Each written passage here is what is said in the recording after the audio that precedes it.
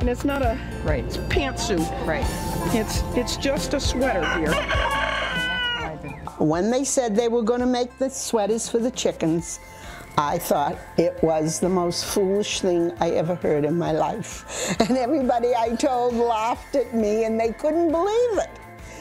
But we made the sweaters for the chickens and I am glad that we did. Okay, tie underneath.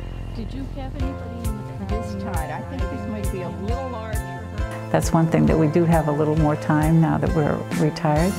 And we use our talents, I guess, in whatever way they can be used, and it makes us happy.